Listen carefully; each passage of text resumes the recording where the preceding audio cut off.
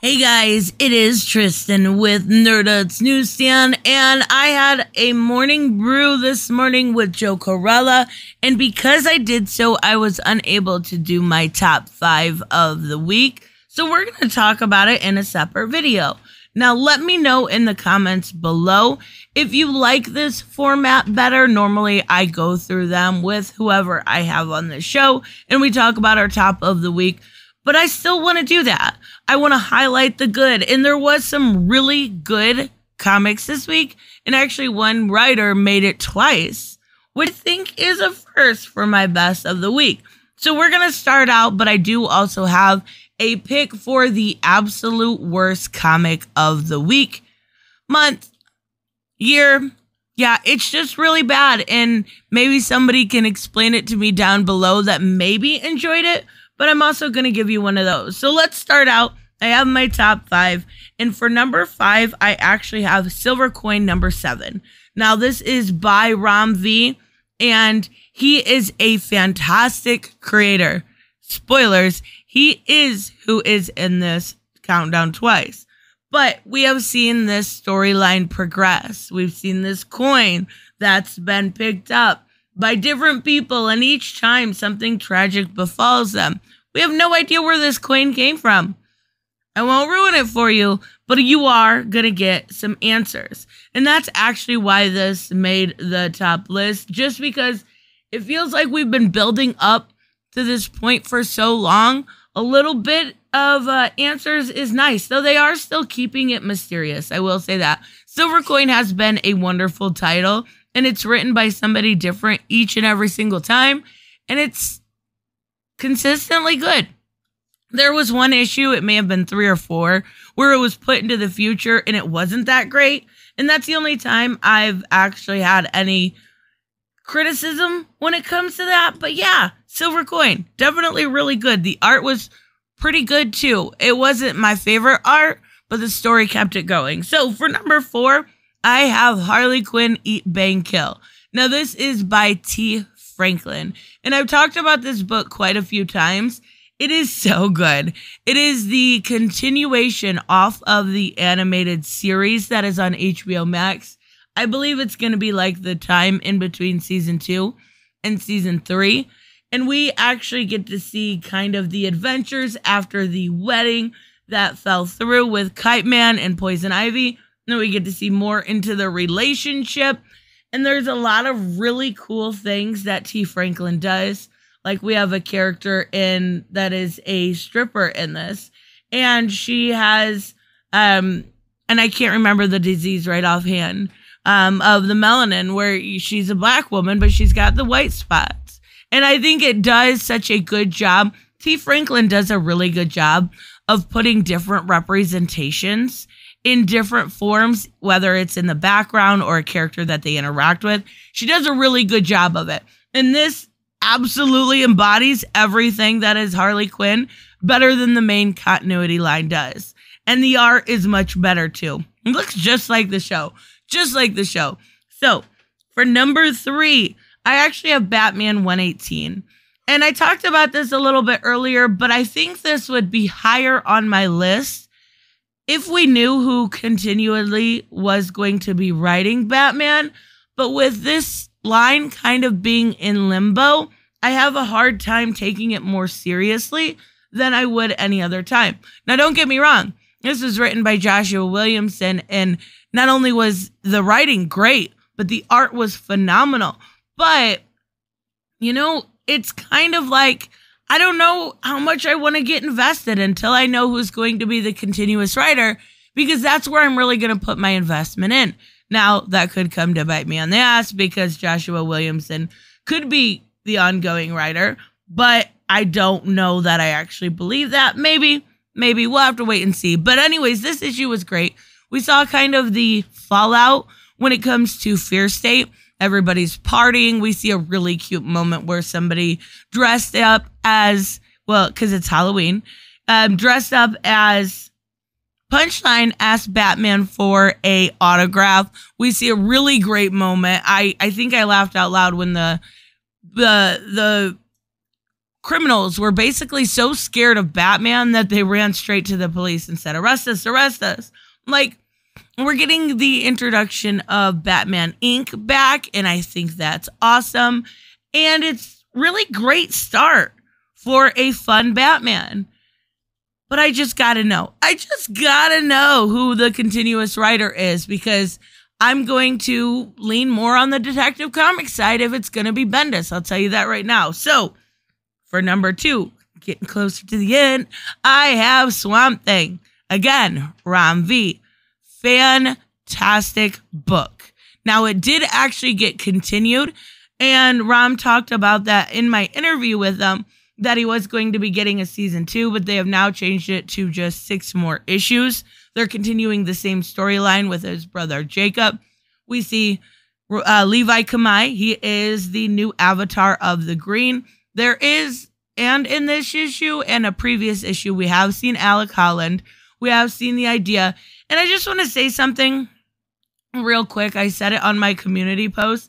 But because my theories in comics are so rarely correct, I want to say I told you so. In my interview with Ram V, I asked if we were going to see more avatars of different type of, whether it's the ocean or the sand. And one was the walker that he had. And I asked about that specifically. And he's kind of buffling around and mumbling and like, well, we'll see him again. We'll see him again. We'll see him again. And I called it. We are getting this kind of avatar for the sand.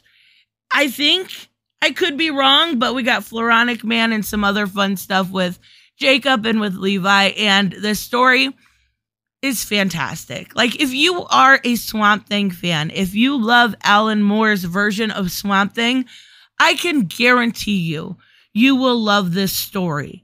It is so well executed. The pacing is on point. The dialogue is on point.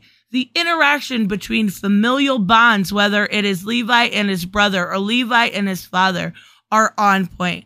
Like, I can't sit here and say enough good, but I probably will anyways, right?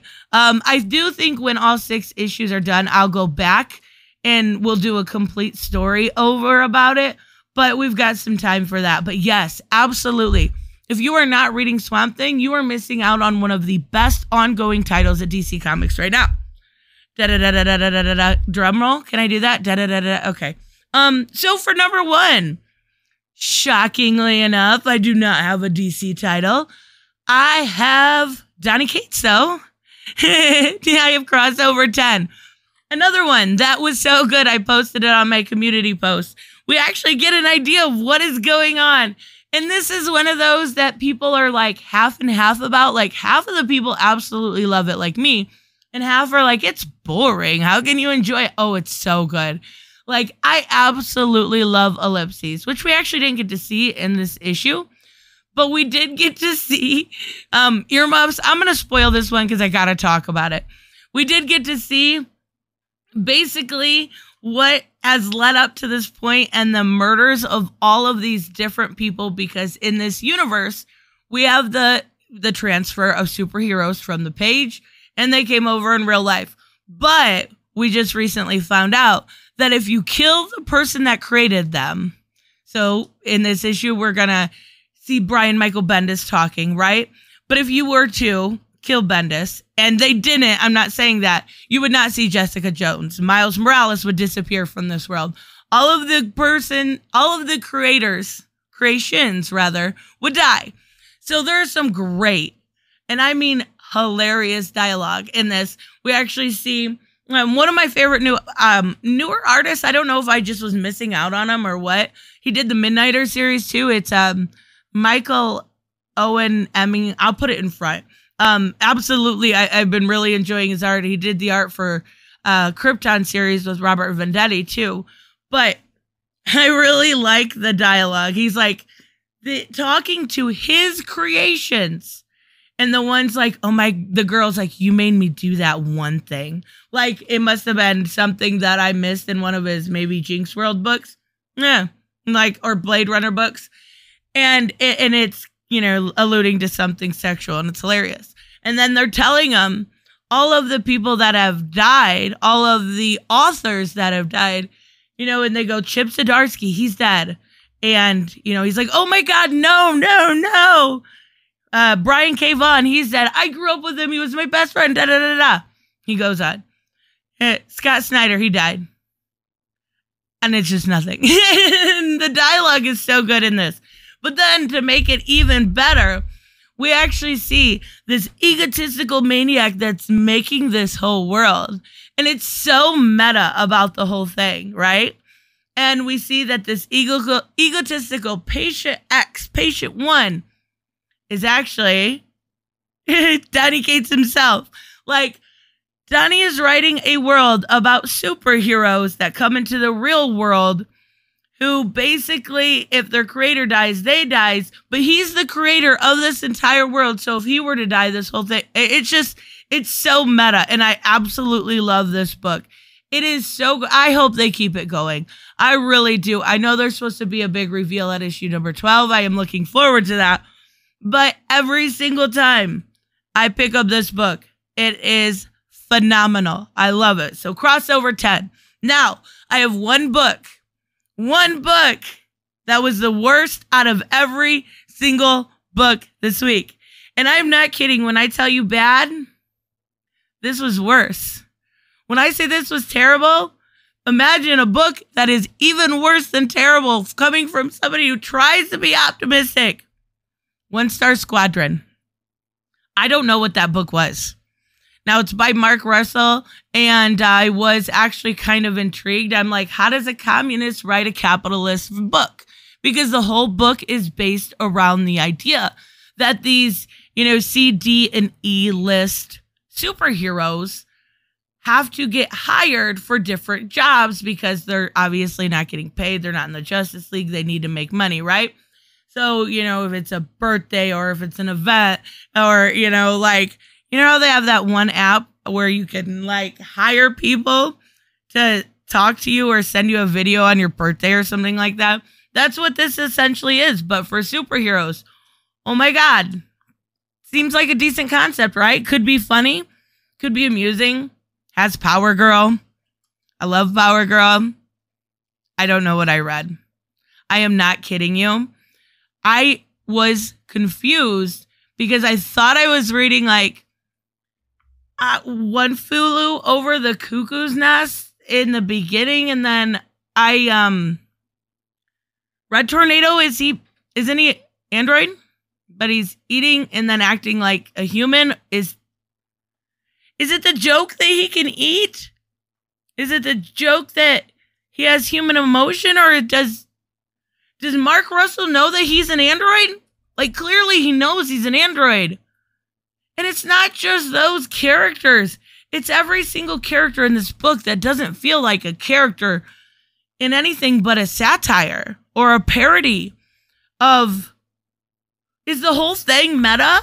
Like, is the whole thing a parody on capitalism? If so, oh boy, I don't know, because I've sat here and said Not All Robots was fantastic by Mark Russell, and I don't normally care for Mark Russell's writing, but how can you go from Not All Robots to this?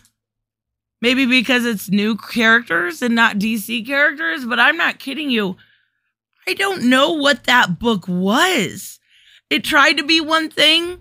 It tried to be like a parody on capitalism, but then it tried to be funny and quirky for the sake of being like, I'm sorry, I don't enjoy this. I don't enjoy necessarily the art at all. I don't enjoy, like, the concept really is there. It is. But when you dumb it down to whatever that was, I'm out. I'm out. Yeah, Power Girl's going to be the big person in this. I don't know. Maybe you know. Maybe you understand it.